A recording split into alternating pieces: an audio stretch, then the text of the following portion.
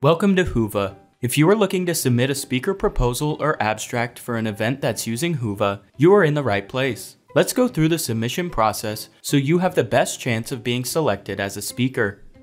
You will likely have received an invitation email from the event organizer containing a link to the submission portal, or you can find the link on the event's website or social media. Open up the link, and you'll see all of the details for the event, with info such as what kind of speakers they are looking for and any topics of interest. You'll also see the start date and deadline for submissions. If you've read through the event's information and you're interested in becoming a speaker at the event, click Start Proposal to begin. First, enter your email and click Continue. Then, create a Whova account by filling out your email, name, and a password, and clicking Create Account. You will then receive a code in your email to verify your account. If you don't see it, make sure to check your spam folder.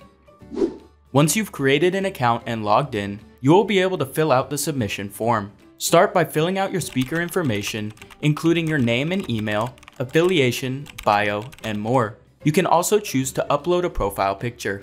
Then, fill out your submission details, including the title, summary, keywords, and any additional info the organizers want to collect. This is where you'll get to highlight all the interesting content you'll be covering in your submission and why it's a perfect fit for the event. Depending on what your event is looking for, you may also be able to include the ability to select a track or session type or include a supporting document. Use these tools to add all the extra relevant info and help make your submission stand out to the event's reviewers. You may also be able to add any co-speakers. Here, enter their name and email and any additional information such as their affiliation or bio. Then, read and consent to any organizer terms that have been included. It's important to read this carefully to make sure your submission is able to pass through to the submission stages and you can be accepted as a speaker. Finally, save your draft or submit it.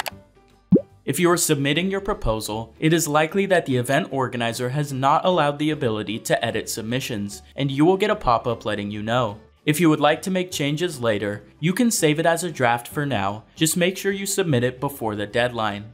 If the organizer has enabled the ability to edit, the pop-up will let you know when you are able to edit your submission until. Then, click Submit. You will now see a confirmation message and receive an email confirming that your response has been submitted. If your event organizer allows multiple submissions, you will be able to click Start Another Proposal to submit another one, potentially increasing your chances of getting accepted. You will also now be able to click All Your Submissions to see a full list of your submissions and drafts. You will be able to see the status of all your submissions so that you can easily track their progress, including if it's a draft, submitted, waitlisted, accepted, or withdrawn. To view an individual submission, click Open. Here, you can view all of the submission details. Additionally, if the event organizers have allowed the ability to edit submissions, you will be able to do that here. Once your proposal or abstract has been reviewed, the event organizers will decide if they want to move forward with your submission. If your proposal or abstract is accepted, you will receive an email from the event organizers letting you know, and your session and speaker information will be added to the event's agenda. Thank you for watching. We hope you enjoy your time with Whova. If you have any questions regarding your call for speaker submission, reach out to your event organizer.